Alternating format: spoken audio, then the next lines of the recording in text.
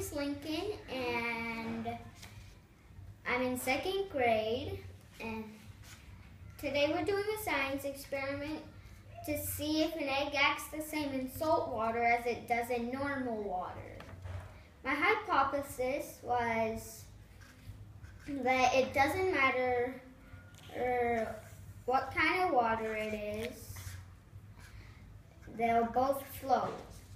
The materials are 2 eggs, 2 clear glass cups, water, salt, and half a teaspoon.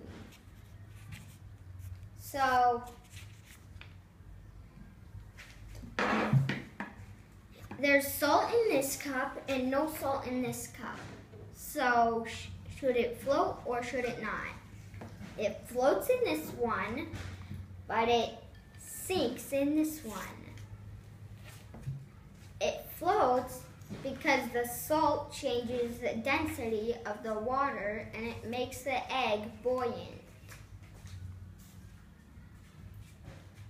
Thank you.